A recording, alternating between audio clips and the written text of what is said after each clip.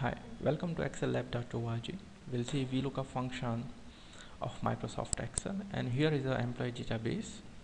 So this is the database of employee of an organization, and I've taken till 15, and you assume that it is a big database of, let's say, 500 employees.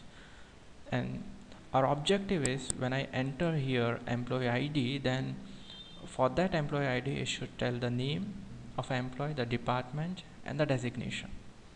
So for that we will use Vlookup function. So here begin with Vlookup, so write equal to and Vlookup, and here is a function. Okay, so it tells that it looks for a value in the leftmost column of a table and then returns a value in the same row from a column you specify. So when I enter here the value here in employee ID, or let's say when I enter the ID, then it looks up in this table and returns the output. Okay, so put parentheses, and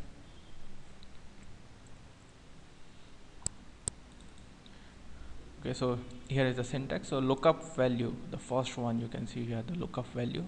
So it looks for this value, then the table array. So this is our table, so you select the whole table.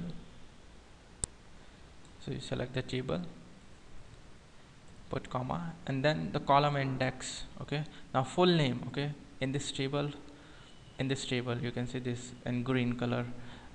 Okay, so the name, full name, I have written in the second column. Okay, for this table the column is second, so you write 2 and then put comma, and then it is asking true or false. Okay, so you can see the true and false, it's approximate and false, approximate, and for false it is exact match. So we want the exact value, so write false, close the parenthesis, enter. Okay, now it is showing NA. So let me check. So if I enter employee 0010, okay, then it is showing the full name, that is Harry King, right? It's correct. Okay, same we will do for the department, equal to Vlookup. Okay, so lookup value is the employee ID, the database is our table.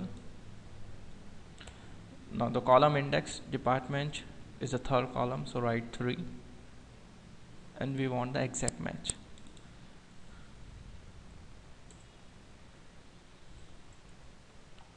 Okay, so it's showing marketing, so come to 10, this one, so this is marketing, and the last one designation.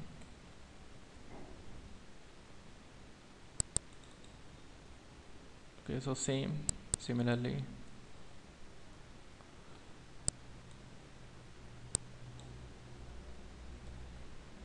Okay, here the column index, this is the fourth one,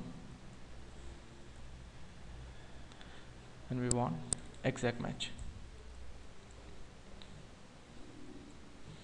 Okay, now let us test this model. So if I enter employee 0001, okay, the first one, if I enter the first one, this one, okay, and check the values. Okay, it's coming David Edward, finance and accounts, and senior manager, we can see here, right?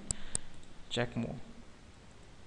Okay, 00, let's say 14, so it's this one. Okay, Tony Johnson, supply chain and executive. Okay, so this is how we can extract from the database the values. Okay, so this is one way. We can use data validation also. So I'm deleting this one. Okay, here using data validation, you go to data validation, and the first one.